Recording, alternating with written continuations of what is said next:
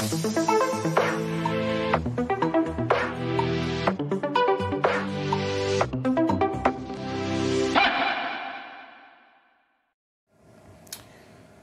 to all students. In this video lecture we are going to discuss class Crinoidea. Class Crinoidea belongs to phylum Echinodermata. If we look at the literal meaning of Crinoidea, crine mean lily and noidea mean in the form of. So these animals looks like in the form of water lily. So that is why they are known as Crinoidea. Let's discuss the structure, morphology, anatomy and functions of these animals in detail. So this is an animal belonging to class Crinoidea, which is known as feather star or Neomitra. It has main body region right over here, which is known as theca, which include all the major organs of the body. From there arises two kinds of filaments. One type of filaments arises on the oral side or on the upper surface, which are known as arm, which make up the crown part of the body. And some filaments are on the aboral side, which are known as cirri, which are used for attachment and locomotion. These arms contain microfilaments, which are known as pinnules, which give them feather-like appearance. So let's discuss the characteristics of these animals in detail one by one. First of all, these animals, which belongs to phylum Echinodermata, are most primitive echinoderms. Most of the species are extinct, but some of the species are living in marine water. If we look at the digestive system, they usually feed filter feeding, suspension feeding with the help of arms. These arms contain some grooves through which food particles, which are in the form of planktons, phytoplanktons or zooplanktons, are travel down towards the mouth, where food enters inside their oral cavity or in the mouth, where food is digested, and the digestive system is U-shaped without presence of stomach. If we look at the reproduction of these animals are usually dioecious and as well as monoecious. Dioecious mean male and female animals are separate, sexes are separate, while in monoecious, same animal contain both type of gonads. Usually there is a method of cross fertilization, and a process known as protandry takes place in monoecious species. Protandry mean male gametes are formed first and then female gametes are formed. It is make sure that the fertilization is crossed to ensure the proper genetic makeup of their embryos.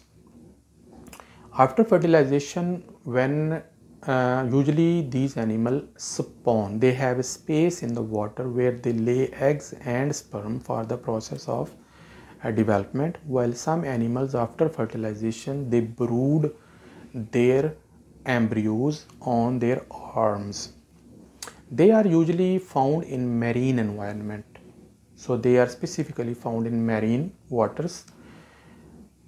As I mentioned earlier, that mouth is present on the upper side, which is known as oral side. Some species, and anus is present on the lower side or just near the mouth, and that side is known as aboral surface, and it is usually present in the theca section of the body. Some species are stalked, like water lilies.